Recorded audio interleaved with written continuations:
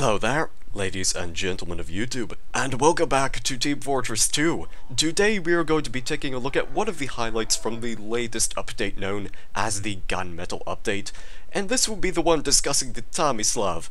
Now, prior to this update, if you even talked about this weapon, you probably would have had a disgusted look smeared across your face, because, well, from an objective point of view, this weapon was just a downgrade. It was terrible. 10% faster spin-up time, and it fired 20% slower. That was basically it. And judging from experience, there was virtually no difference between the spin-up time of the Tomislav and the regular minigun. In fact, there's even a side-by-side comparison on the old weapon demonstration video, which does have yet to be updated. I don't know when they're gonna do that, because typically these things, they do take time, you see. But now that the Tomislav has been buffed in the latest update, and in general, Heavy's weapons, in terms of some of his other unlockables, have been buffed, such as how the Brass Beast and the Natalia both give a 20% damage resistance now when you spin up. The Tomislav does not exactly grant that, however, it does grant a couple of interesting little wishes which you might have had on your mind, such as the fact that now the spin-up time has been increased to 20%, which is really good. It gives Heavy that little extra edge in case he does get surprise ambushed by a couple of enemies, or at least individuals, I'd reckon.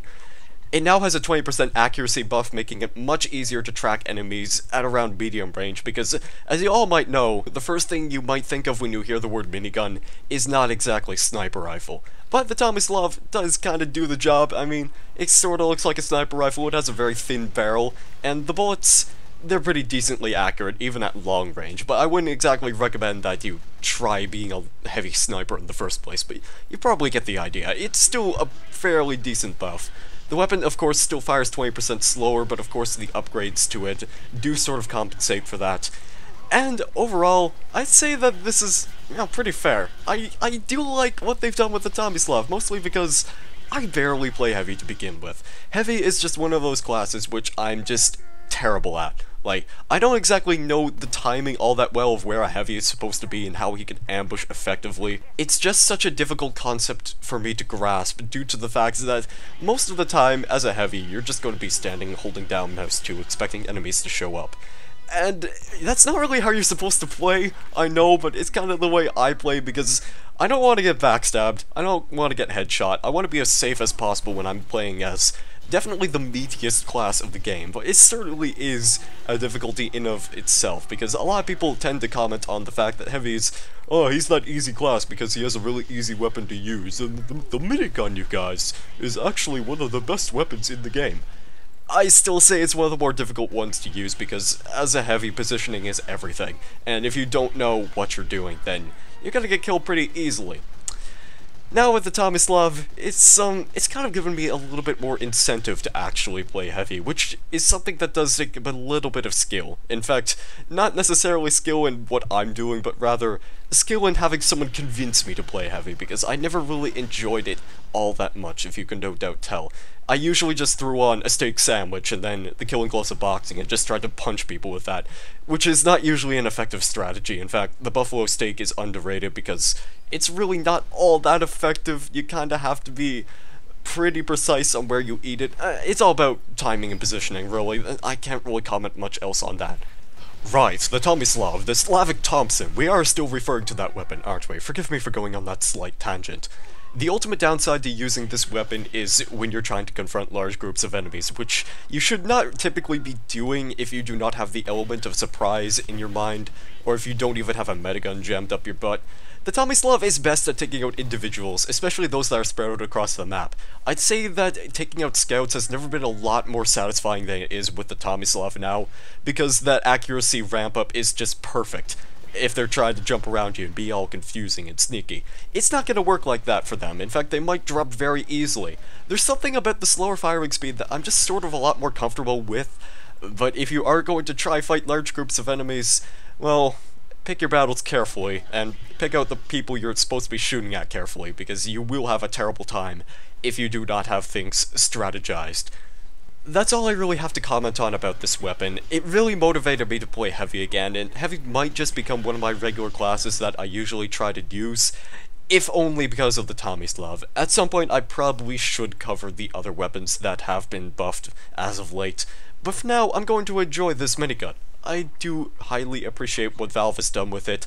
It sort of surprises me how long they took to actually buff it.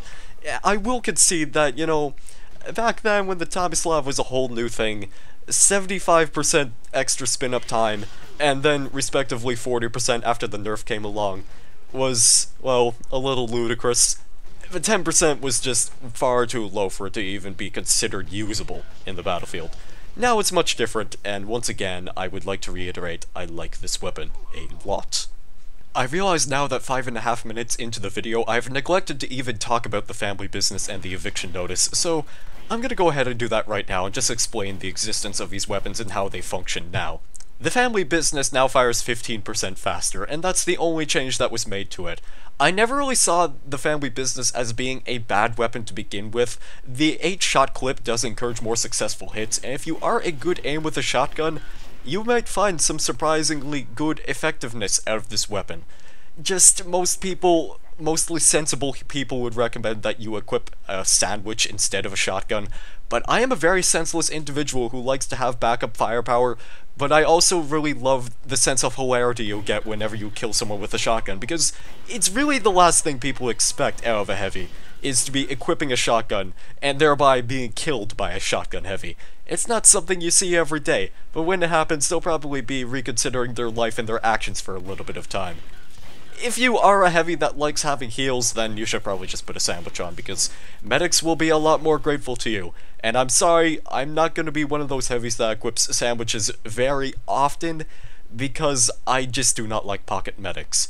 I like getting heals now and then, but if you are going to be, like, playing with me in a server, just don't pocket me. Please heal other people except me, because I don't like pocket medics at all. And I know I'm sounding a little bit conceited right now, because, you know, right, who am I to get a pocket medic, but just as a fair warning, I'm probably going to have a shotgun equipped if I ever play heavy, just because I think it's fun. That's about it. The eviction notice is now downright hilarious. Whenever you punch someone with this weapon, you now gain a 3-second boost in speed. On your movement speed, at least. Not exactly in punching speed, because that's already been existent for a long time. The eviction notice used to be just plain useless because you'd barely be in melee range to begin with, and the weapons did just really terrible damage. The only time you'd ever be able to reliably get up close and personal with someone is if you had the buffalo stake, or if you managed to successfully corner someone as the slowest class in the game.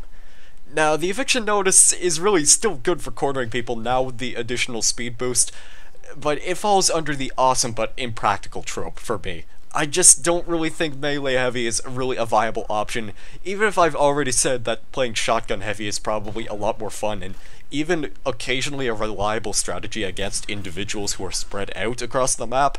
I can't really say the same for the melee heavy stuff. It's just, it doesn't work like that, and people tend to avoid melee fights with heavy like the plague. That's why melee heavies tend to get shot with guns quite a lot. Even the friendly ones that are just trying to give people sandwiches, which is usually a tragic event. Please do not kill the friendly sandwich heavies. They did nothing wrong, man. If there's any melee recommendation I can give, it would be to pair up the killing gloves of boxing with just about any weapon you want. Even, especially, the shotguns. Like, the shotgun crits can be pretty devastating, and the killing gloves of boxing certainly do help with that. The eviction notice, on the other hand, are just really good for surprising people, and that's about it. You'll probably lose a ton of health just trying to kill someone with these, and you're mostly relying on random crits to do the job. And sometimes it just simply won't work out unless you've already dealt enough damage with actual guns. So, use it at your own risk. In fact, I think the best recommendation I could give to Valve if they were even in the off chance watching this video is to maybe make the eviction notice fire a little slowly but inflict bleeding damage for a couple seconds instead, because I feel as though that would make a little bit more sense and actually make them somewhat useful, but hey, whatever. If this change exists, if the buff exists even though it's a pretty terrible buff, at least they paid some attention to a rather outdated weapon. So what's the verdict? Guilty or not guilty? I think the Tomislav has successfully redeemed itself, and the family business is certainly a hell of a lot of fun. The eviction notice is pretty funny, but overall fairly useless. I'd say the Mafia heavy set is one of my favorite loadouts of all time now in this game, and I can only hope at this point that the Tomislav does not get butchered any further. I think now that it's actually been patched up a little bit, and it is able to reliably kill people with actually having differences between it and the regular minigun, I'd say that it's probably one of my favorite weapons in the game. So that's going to end the video off. Thank you guys very much for watching. Have a great day or evening, and I guess I will see you in the next video. Goodbye.